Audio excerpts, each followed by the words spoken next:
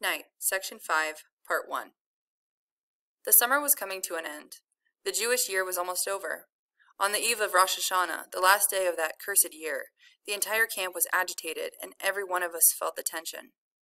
After all, this was a day unlike all others. The last day of the year, the word last, had an odd ring to it. What if it really were the last day? The evening meal was distributed, an especially thick soup, but nobody touched it. We wanted to wait until after prayer. On the apple pats, surrounded by electrified barbed wire, thousands of Jews, anguish on their faces, gathered in silence. Night was falling rapidly, and more prisoners kept coming, from every block, suddenly able to overcome time and space, to will both into submission. What are you, my God? I thought angrily. How do you compare to this stricken mass, gathered to affirm to you their faith, their anger, their defiance? What does your grandeur mean, Master of the universe, in the face of all this cowardice, this decay, and this misery? Why do you go on troubling these poor people's wounded minds, their ailing bodies? Some 10,000 men had come to participate in a solemn service, including the Black Altessa, the capos, the bureaucrats in the service of death. Blessed be the Almighty. The voice of the officiating inmate had just become audible. At first I thought it was the wind. Blessed be God's name. Thousands of lips reacted the benediction, bent over like trees in a storm. Blessed be God's name? Why would I bless him? Every fiber in me rebelled. Because he has caused thousands of children to burn in his mass graves? Because he kept 6 crematoria working day and night, including Sabbath and the holy days? Because in his great might he had created Auschwitz, Birkenau, Buna, and so many other factories of death? How could I say to him, Blessed be thou, Almighty, Master of the universe, who chose us among all nations to be tortured day and night, to watch as our fathers, our mothers, our brothers ended up in the furnaces? Praise be thy holy name, for having chosen us to be slaughtered on thine altar? I listened as the inmate's voice arose. It was powerful yet broken, amid the weeping, the sobbing, the sighing of the entire congregation. All the earth and universe are God's. He kept pausing, as though he lacked the strength to uncover the meaning beneath the text. The melody was stifled in his throat. And I, the former mystic, was thinking, yes, man is stronger, greater than God. When Adam and Eve deceived you, you chased them from paradise. When you were displeased by Noah's generation, you brought down the flood. When Sodom lost your favor, you caused the heavens to rain down fire and damnation. But look at all these men whom you have betrayed, allowing them to be tortured, slaughtered, gassed, and burned. What did they do? They pray before you. They praise your name. All of creation bears witness to the greatness of God. In days gone by, Rosh Hashanah had dominated my life. I knew that my sins grieved the Almighty, and so I pleaded for forgiveness. In those days, I fully believed that the salvation of the world depended on every one of my deeds, on every one of my prayers. But now, I no longer pleaded for anything. I was no longer able to lament. On the contrary, I felt very strong. I was the accuser, God the accused. My eyes had opened and I was alone, terribly alone in a world without God, without man, without love or mercy. I was nothing but ashes now, but I felt myself to be stronger than this Almighty, to whom my life had been bound for so long. In the midst of these men assembled for prayer, I felt like an observer, a stranger. The service ended with Kaddish. Each of us recited Kaddish for his parents, for his children, and for himself. We remained standing in the apple plats for a long time, unable to detach ourselves from this surreal moment. Then came the time to go to sleep, and slowly the inmates returned to their blocks. I thought I heard him wishing each other a Happy New Year. I ran to look for my father.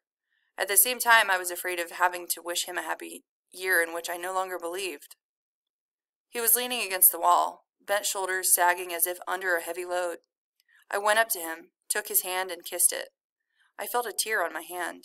Whose was it? Mine? His? I said nothing. Nor did he. Never before had we understood each other so clearly. The sound of the bell brought us back to reality. We had to go to bed. We came back from very far away. I looked up at my father's face, trying to glimpse a smile or something like it on his stricken face. But there was nothing. Not the shadow of an expression. defeat. Yom Kippur, the Day of Atonement. Should we fast? The question was hotly debated. To fast would mean a more certain, more rapid death. In this place, you were always fasting. It was Yom Kippur year-round. But there were those who said we should fast, precisely because it was dangerous to do so. We needed to show God that even here, locked in hell, we were capable of singing his praises. I did not fast. First of all, to please my father, who had forbidden me to do so. And then there was no longer any reason for me to fast. I no longer accepted God's silence. As I swallowed my ration of soup, I turned that act into a symbol of rebellion, of protest against him. As I nibbled on my crust of bread, deep inside me, I felt a great void opening. The SS offered us a beautiful present for the new year. We had just returned from work. As soon as we passed the camp's entrance, we sensed something out of the ordinary in the air.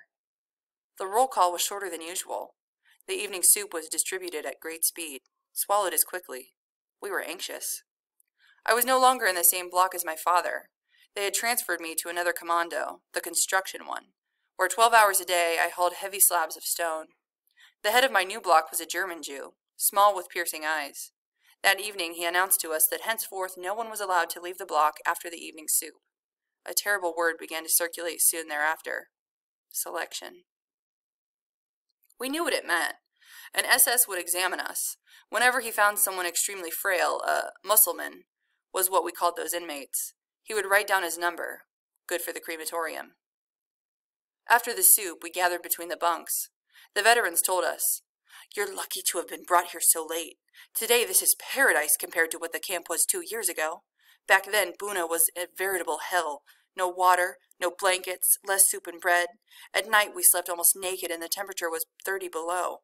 We were collecting corpses by the hundreds every day. Work was very hard. Today this is a little paradise. The capos back then had orders to kill a certain number of prisoners each day. And every week, selection. A merciless selection. Yes, you are lucky." "Enough! Be quiet!" I begged them. "Tell your stories tomorrow or some other day." They burst out laughing. They were not veterans for nothing. "Are you scared?" We too were scared, and at that time, for good reason. The old men stayed in their corner, silent, motionless, hunted down creatures. Some were praying. 1 more hour, then we would know the verdict. Death or reprieve. And my father? I first thought of him now. How would he pass selection? He had aged so much. Our block El Testa had not been outside a concentration camp since 1933. He had already been through all the slaughterhouses, all the factories of death. Around 9 o'clock, he came to stand in our midst. "Achtung!" There was instant silence. "Listen carefully to what I am about to tell you." For the first time, his voice quivered.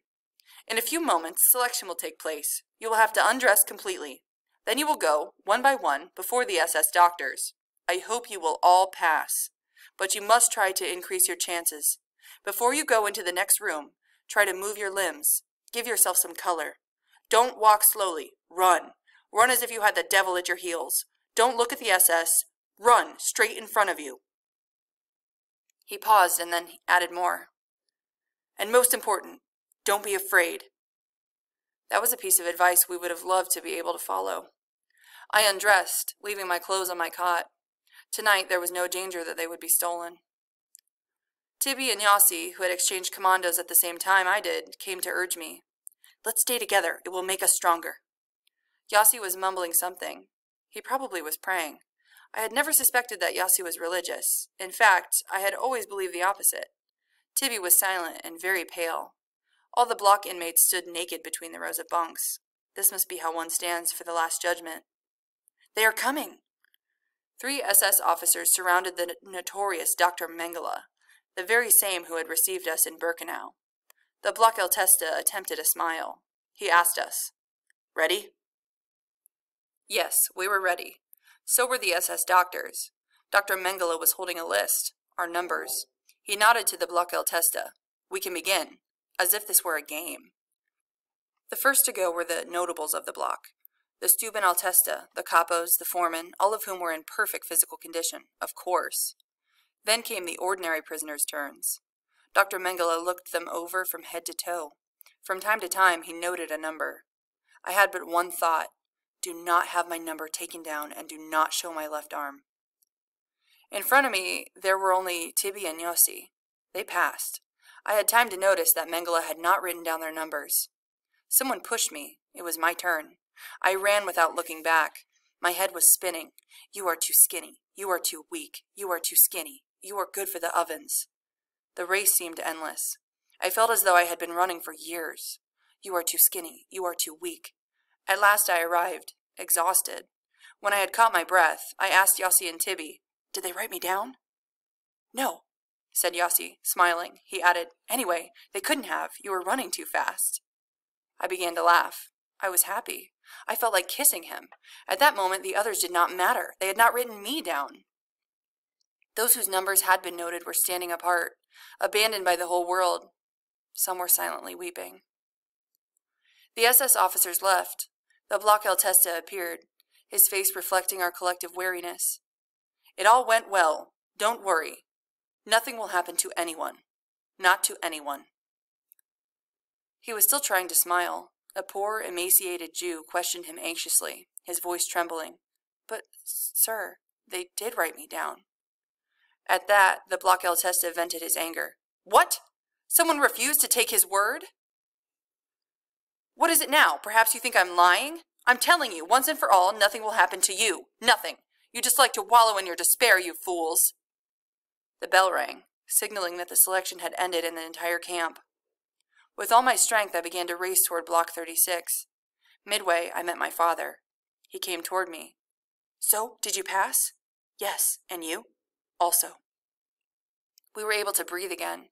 My father had a present for me, a half ration of bread, bartered for something he had found at the depot, a piece of rubber that could be used to repair a shoe.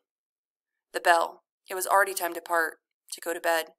The bell regulated everything. It gave me orders and I executed them blindly. I hated that bell. Whenever I happened to dream of a better world, I imagined a universe without a bell. A few days passed. We were no longer thinking about the selection. We went to work as usual and loaded the heavy stones onto the freight cars. The rations had grown smaller. That was the only change. We had risen at dawn, as we did every day. We had received our black coffee, our ration of bread. We were about to head to the workyard as always. The Block-L Testa came running. "Let's have a moment of quiet. I have here a list of numbers. I shall read them to you. All those called will not go to work this morning. They will stay in the camp." Softly, he read some 10 numbers. We understood. These were the numbers from the selection. Dr. Mengele had not forgotten. The Block-L Testa turned to go to his room. The 10 prisoners surrounded him, clinging to his clothes. "Save us! You promised! We want to go to the depot! We are strong enough to work! We are good workers! We can! We want!" He tried to calm them, to reassure them about their fate, to explain to them that staying in the camp did not mean much and had no tragic significance. "After all, I stay here every day." The argument was more than flimsy. He realized it, and without another word, locked himself in his room. The bell had just rung. "Form ranks!" Now it no longer mattered that the work was hard. All that mattered was to be far from the block, far from the crucible of death, from the center of hell. I saw my father running in my direction. Suddenly I was afraid. "What is happening?" He was out of breath, hardly able to open his mouth. "Me too. Me too. They told me too to stay in the camp." They had recorded his number without his noticing. "What are we going to do?" I said anxiously, but it was he who tried to reassure me.